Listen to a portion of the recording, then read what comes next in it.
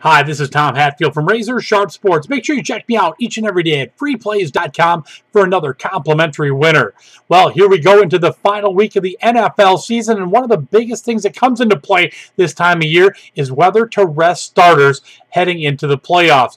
Really, only one team has that option going in this week, and that is the Atlanta Falcons, who have things all wrapped up, including home field advantage throughout the playoffs. Now, do they rest players, or do they let them play because they have another bye week?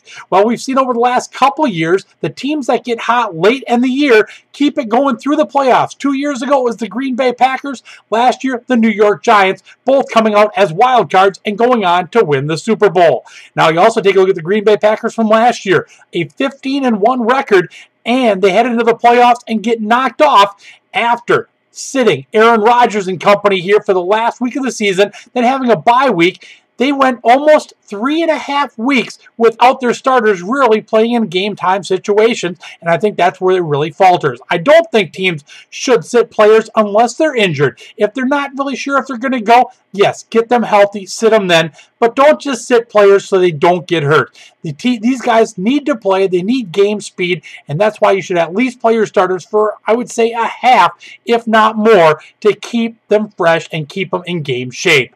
Now, let's get to a free winner here for this Sunday. New York Jets taking on Buffalo, and kind of a disappointment for both of these teams because I believe that they both had playoff aspirations heading into the year, with Buffalo making a lot of moves on the defensive side of the ball, and of course the New York Jets just a couple years back being contenders to get to the Super Bowl. Now you take a look at this total, it's only sitting at about 39. The Jets are allowing 23.1 points a game, Buffalo at 28.4. Now neither of the offenses have been really good, but if you take a look at Buffalo's last 4 games, they averaged 45 points per game in those, and the New York Jets' 5 division matchups in the AFC East has averaged 56.2 points per game. I say take the New York Jets Buffalo Bill game over the total of 39 here for this Sunday. That's the Jets and Buffalo over the total of 39 as your free winner for this Sunday. Now, if you like this pick, please click the like button below this video, or feel free to leave a comment, and make sure you check back for more free videos here on Free Plays TV. Good luck.